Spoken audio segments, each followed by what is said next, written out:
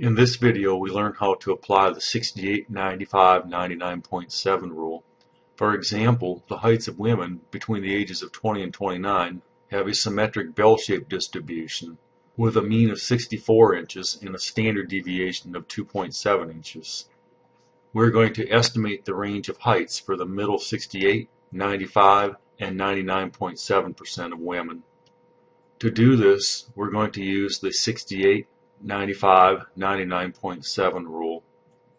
So in part A, we're looking to estimate the range of heights for the middle 68% of women. So we take the mean of 64 and subtract 2.7 to obtain 61.3, and we take the mean of 64 and add 2.7 to obtain 66.7. So hence, the middle 68% of women are between 61.3 and 66.7 inches tall. In part B, we estimate the range of heights for the middle 95% of women. To do this, we take the mean of 64 and subtract 2 standard deviations, minus 2 times 2.7, to obtain 58.6.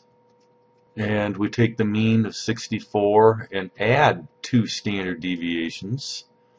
So 64 plus 2 times 2.7 to obtain 69.4. Hence, the middle 95% of women are between 58.6 and 69.4 inches tall. In part C, we estimate the range of heights for the middle 99.7% of women. So we take the mean of 64 and subtract 3 standard deviations, so 64 minus 3 times 2.7 to obtain 55.9. And then we take 64 plus 3 times 2.7 to obtain 72.1. And we find that the middle 99.7% of women are between 55.9 and 72.1 inches tall.